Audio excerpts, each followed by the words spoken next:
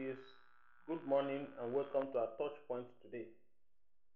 Once again, my name is Godgift Austin, your regular host and anchor on this channel. Like we used to do it, we pick our topics, we elaborate on them scripturally to understand the mind of God in those areas towards us. And by so doing, we have answered most of the lingering questions in our heart that we have carried down over the years.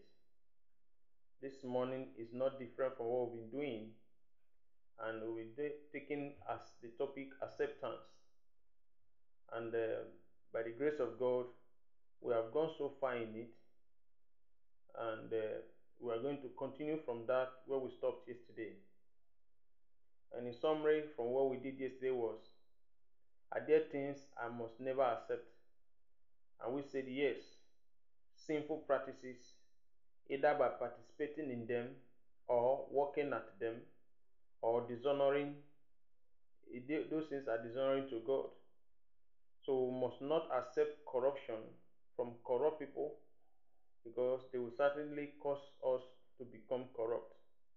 Alright, so this morning we are going into a new question that says, how do I learn to accept those who are different from me? How do I learn to accept those who are different from me?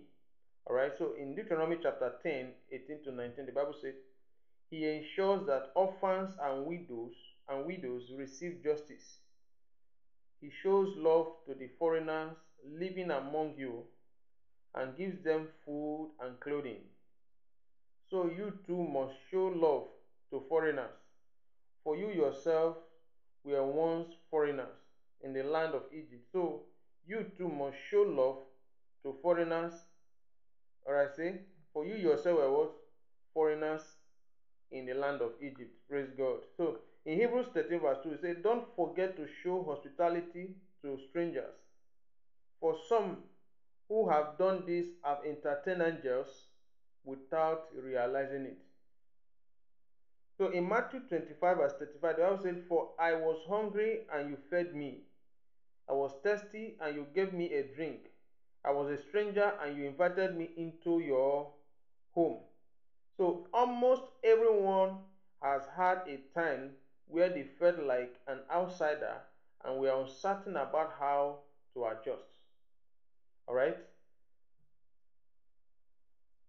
Almost everyone has had a need, if I take it again, and had a time where they needed help, but were too embarrassed to ask.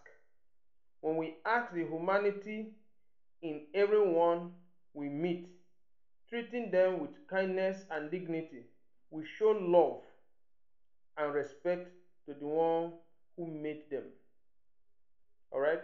When we seek the humanity in everyone we meet, treating them with kindness and dignity, we show love and respect to the one who made them. And who made them? God.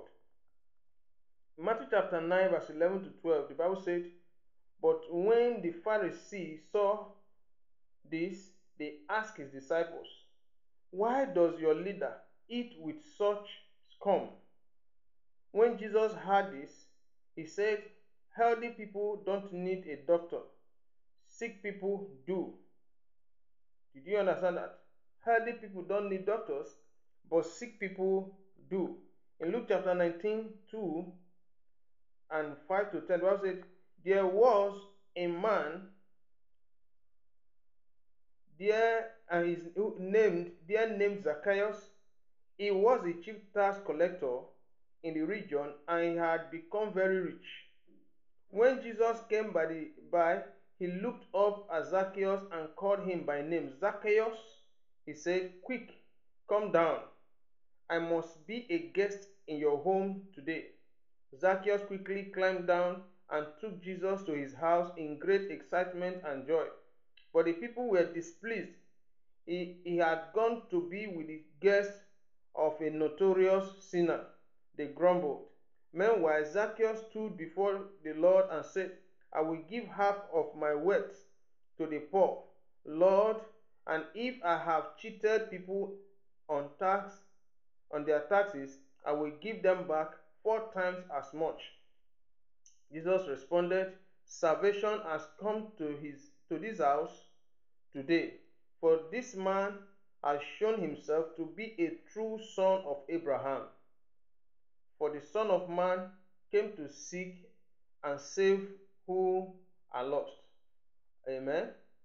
So another one in Matthew chapter 5, 2 to 3 says, suddenly a man with leprosy approached him and knelt before him. Lord, the man said, if you are willing, you can make me clean. You can heal me and make me clean. Jesus reached out and touched him. I am willing, he said. Be healed, and instantly the leprosy disappeared. In Jesus' days, prostitutes, tax collectors, and lepers were some of the least acceptable people around. Prostitutes made money off of sexual sin. Tax collectors like Zacchaeus not only worked for the Roman conqueror, but they cheated people and collected extra money for themselves. Lepers were disgusting. Their disease caused their bodies to literally not rot apart, and the disease was contagious, so they had to live on the outskirts of society. Yet Jesus knew these people who evoked such disgust were some of the people who most recognized their need for his message.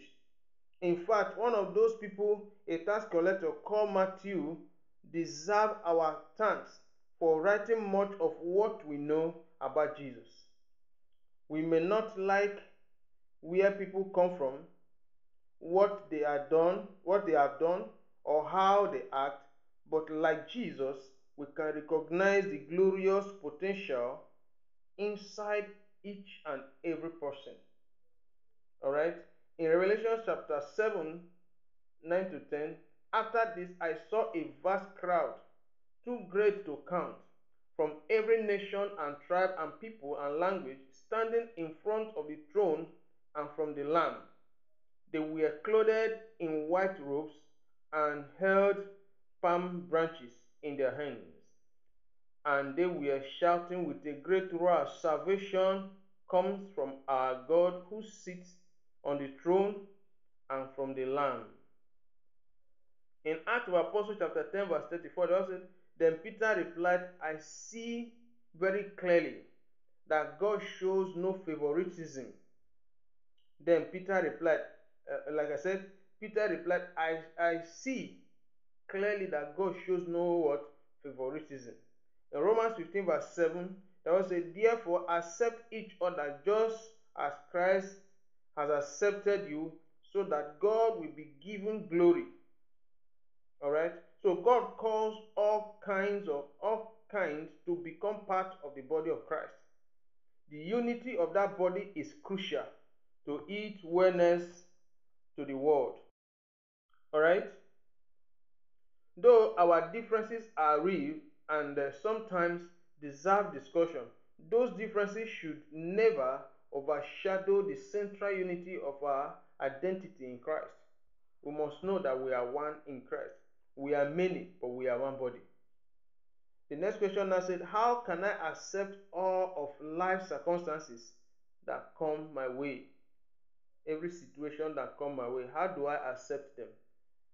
1 Corinthians 7 verse 17 says, each of you should continue to live in whatever situation the Lord has placed you, and remain as you were when God first called you.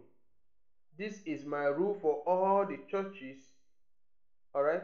This is my rule for all the churches. God, praise the Lord. In Romans chapter 8 verse 18, 25, 23 to 25, say, yet what we suffer now is nothing compared to the glory he will reveal to us later. And we believers also groan, even though we have the Holy Spirit within us as a foretaste of future glory, For we long for our bodies to be released from sin and suffering. We too wait with eager hope for the day when God will give us our full right as His adopted children, including the new bodies He has promised us. We were given this hope when we were saved. If we already have something, we don't need to hope for it. All right? So if we look forward to something we don't yet have, we must patiently wait and confidently.